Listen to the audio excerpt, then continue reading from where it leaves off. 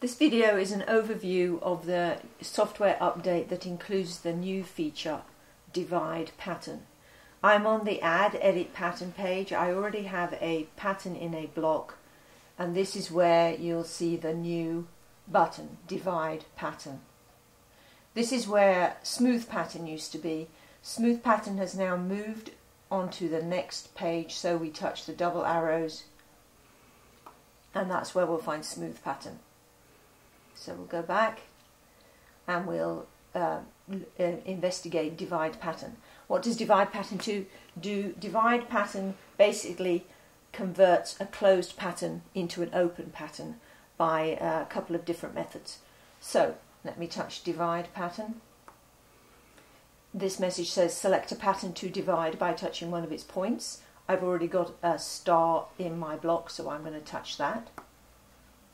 Continue. And now we are on the Open Divide Pattern page. Let's look at the image first. Up there you can see the star, and it's divided into two parts, and you can see that because part of it is red and part of it is green. That's showing me how this pattern will be divided. Let's look down here at the buttons now, and we'll talk about those. Okay, right now it says Mode Open. There are two different modes for Divide Open Pattern. Right now it says Open. If I touch it, then touch the plus minus, it changes to Mode Divide. Let me put it back to Mode Open. Okay, Mode Open. We have a button that says Move. We have a rotation button. And when mode is set to open, we have these buttons also. We have a gap button, transition, and stitching mode. I'm going to put the mode back to divide, and you'll see that three of the buttons have disappeared. When we're in divide mode, we only have move and rotation.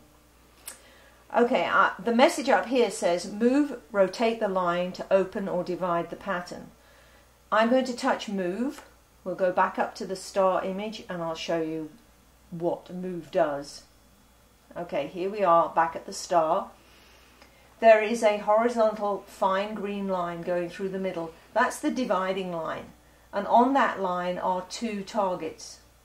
That's showing me where the pattern will be divided. They're indicating the position of new start endpoints. With move highlighted, I can move that dividing line up and down. And notice the targets are always on the outside of the pattern. They'll never be on an interior line, they're always on an outside line. And I can move that divide line wherever I want it to be.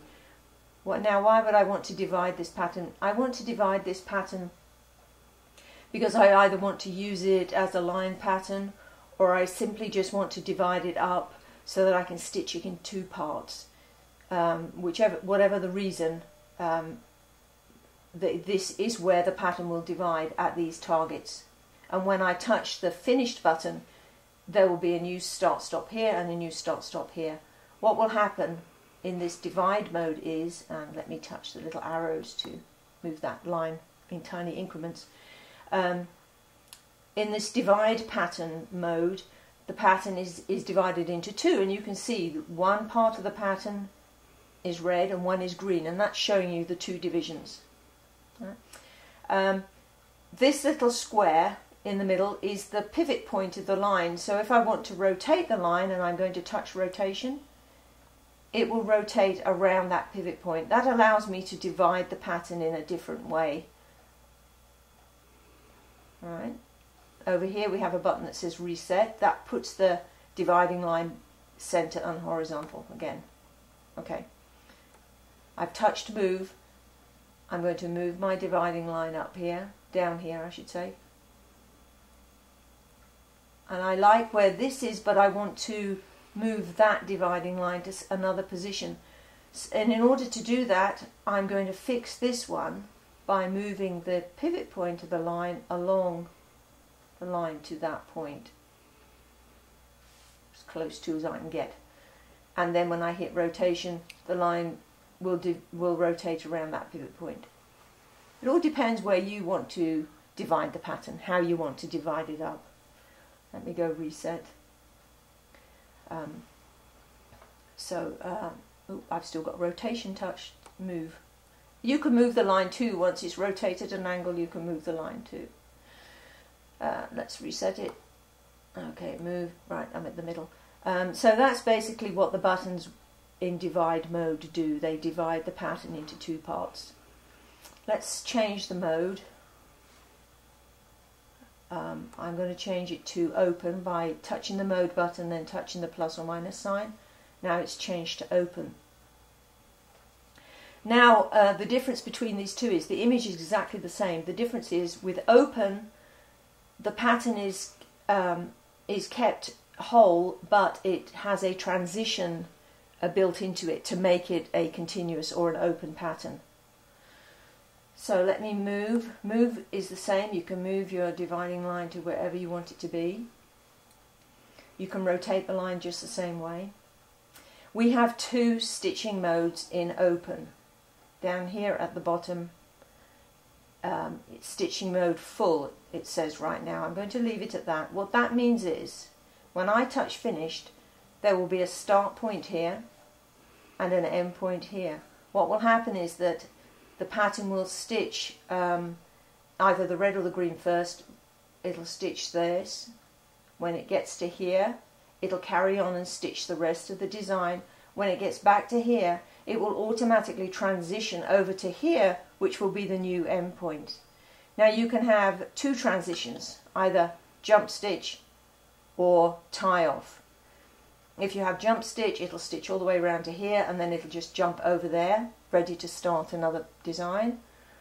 If you have it set to tie off, it'll get to here, it'll beep at you, wait for you to cut the threads before it automatically moves over here.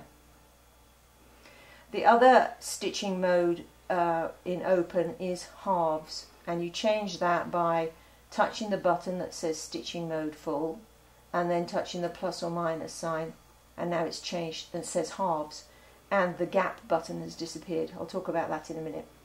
With stitching mode set to halves, how this pattern will stitch is it'll start here, it'll stitch the red. When it gets to here, this is where the transition will come. It'll transition back to here and then it'll stitch the other part of the design and end here. Again, you've got the same two transitions, jump stitch or tie off. So that's the difference between those two. Let me put this back to stitching mode full and we'll talk about the gap button. With stitching mode full, because it's stitching the whole design before it does the transition, this allows you to move the ending target to wherever you want it to be. It doesn't have to be right at the end of the pattern. It could be over here, it could be inside if you wanted. Setting it away from the design means that after this pattern has been stitched, the machine will jump over to the new target out here.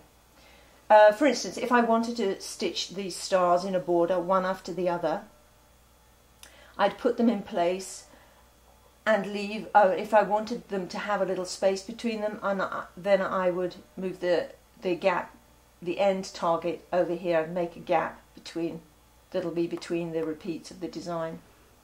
Okay. Now often it's a good idea to set your division at the widest point of the pattern, but sometimes that might be a bit too obvious. Maybe I'd rather have my division hidden inside there, in which case with stitching mode to full, if I stitch around to here and then the machine goes to here to start the next one, the next design will be overlapping this star. So this is where I need to move my ending target. I touch the button gap and I need to move the ending target way over here so that the designs don't overlap. Let me zoom out so we can see this a bit better. To make sure the patterns don't overlap, I'm going to use my measuring tool. So let's touch gap again. Here's the measure tool. I'm going to put this end up on the target there. Let me zoom in just a tiny bit. Okay, let's do measure again. Gap, measure tool. Okay. I'm going to grab the end of the measure tool and put it on the start target. Grab the other end and put it on my dividing line, but I'm looking at the vertical line and I'm making sure it's beyond the edge of the pattern, and I can see that that measurement is 3.70 inches. So I know I need to have 3.70 here, 3.70 here. Yeah, I need to make the gap twice that in order for the patterns not to overlap. So if I set my gap to 8.5, there's going to be enough space there so that the patterns wouldn't overlap. So that's those are basically the different modes of divide. Now, when would you want to use divide? Divide is useful if you want to use a closed pattern as a line pattern. It can turn a closed pattern into an open pattern so you can use it as a pantograph.